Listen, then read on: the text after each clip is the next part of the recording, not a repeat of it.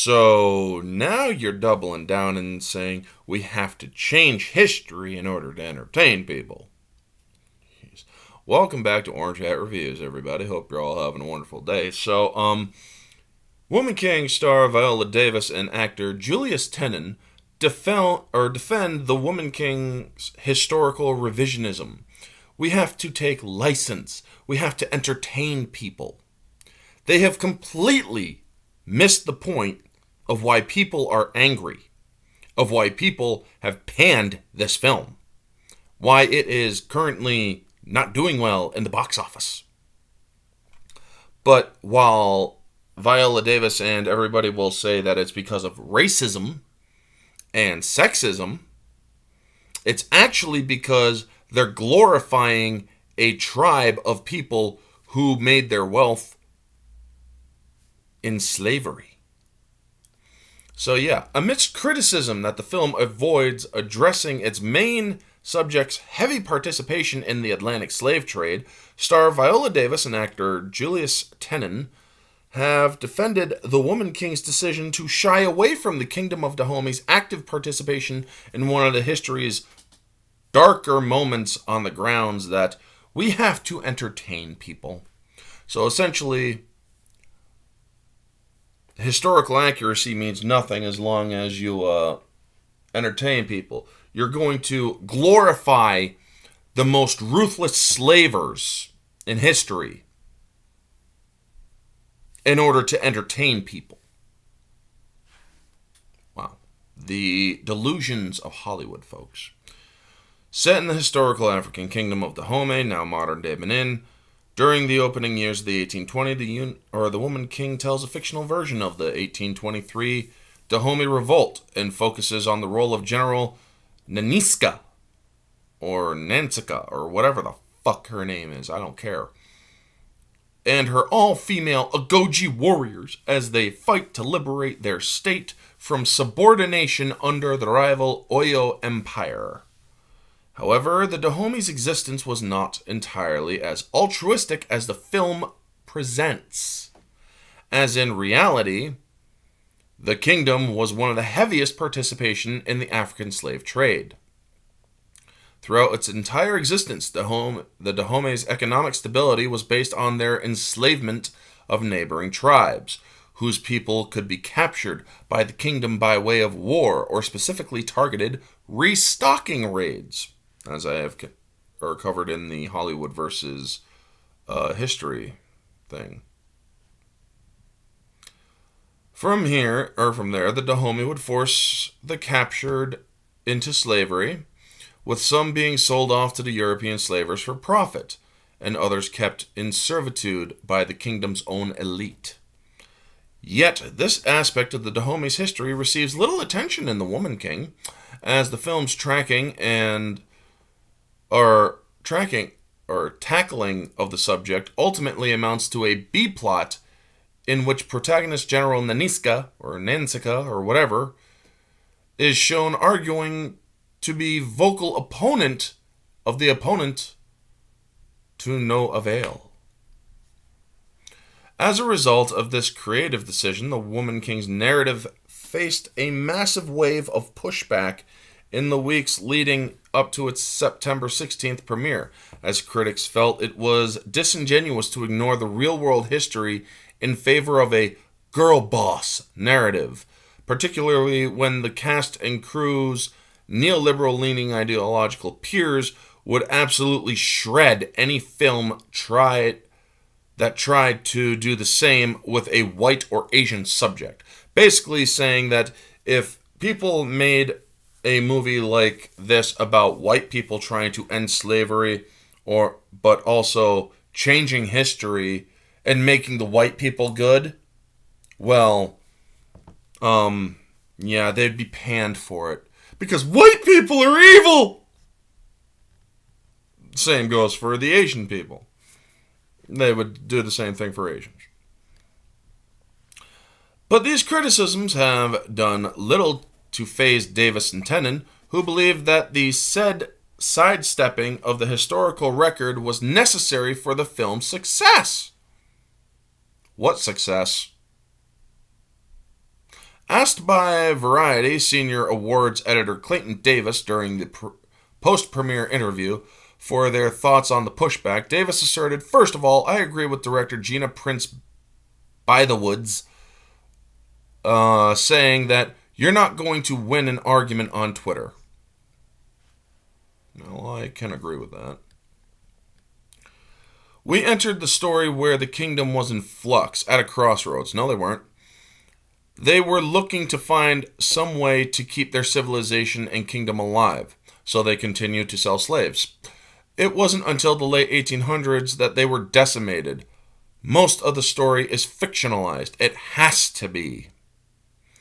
In support of Davis's argument, her husband Tenon, who appears in the film as Moru, added, "We are now what we call edutainment." They mix the word entertainment and education. Edutainment. It's no longer about escapism and entertainment. It's about educating and lying to you, folks. They're now admitting that they're no longer about entertaining you, so they kind of contradicted themselves, but they want to educate you instead. And they're educating you with false history. It's history, but we have to take license. We have to entertain people. If we just told a history lesson, which we very well could have, that would be a documentary. Unfortunately, people wouldn't be in the theaters doing the same thing we saw or this weekend. We didn't want to shy away from the truth. Well, then why did you? Continued Tenon. The history is massive, and there are truths on that there are. If people want to learn more, they can investigate more. Oh, we already have, and we have found your film disgusting. I will not watch it, nor review it.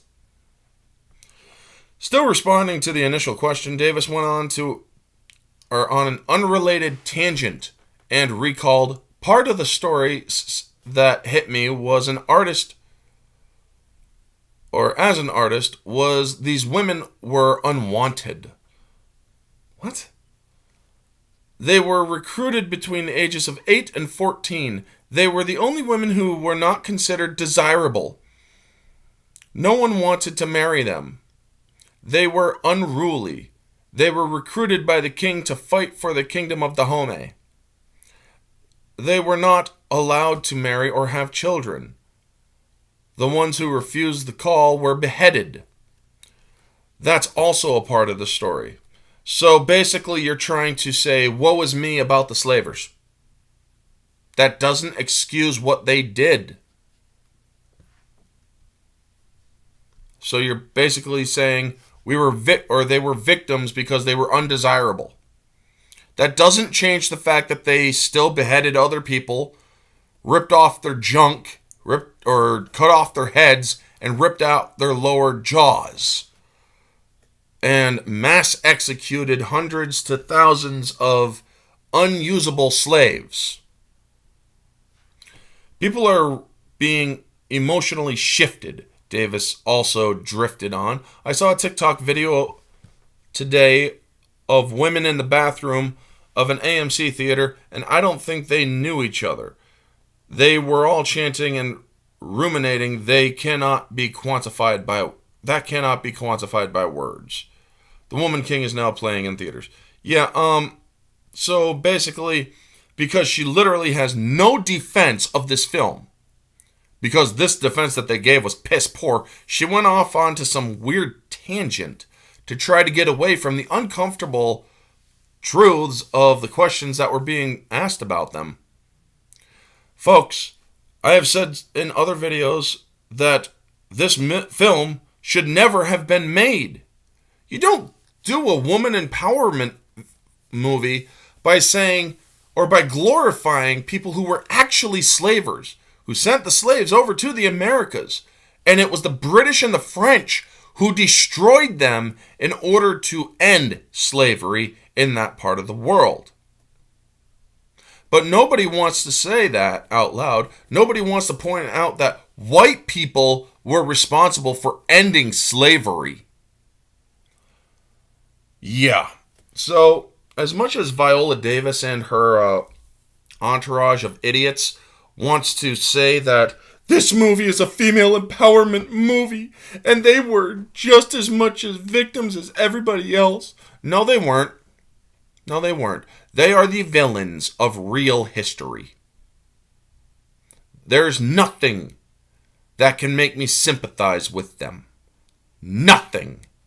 Their actions spoke louder than anything else that they could say or do. Beheading and killing children, ripping off people's genitals and cutting off their heads, ripping off their lower jaws. Yeah.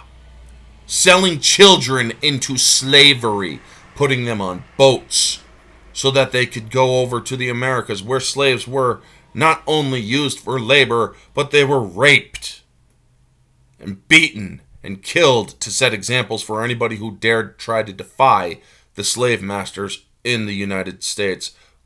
So yeah, I am going to admit that the United States were very ruthless themselves, but it was the people who caught these slaves and sold them who are even more vile.